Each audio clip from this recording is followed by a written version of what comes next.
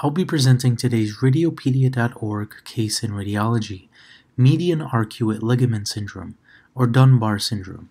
Case courtesy is demonstrated here, and the case link is in the description below.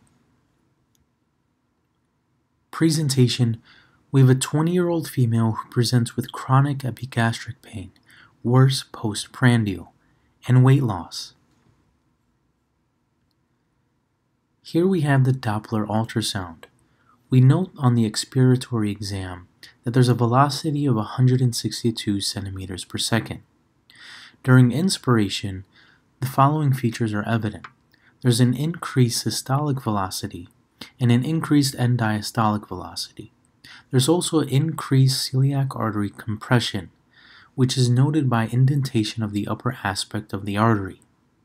There's also a large deflection angle between inspiration and expiration.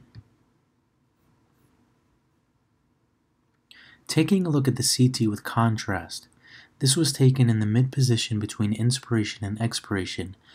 We note that there's asymmetric stenosis of the celiac trunk due to compression of the superior aspect of the artery by the arcuate ligament.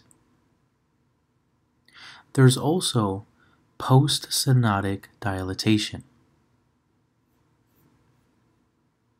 The following should be considered if celiac artery compression syndrome is suspected. For one, it's a rare condition. In this case, it's presented as chronic postprandial abdominal pain. There was narrowing of the celiac trunk at the diaphragm.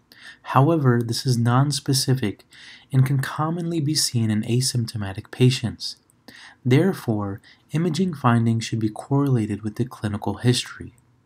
Treatment is with surgical decompression, and for this patient, laparoscopic surgical decompression was performed, with symptomatic improvement after surgery.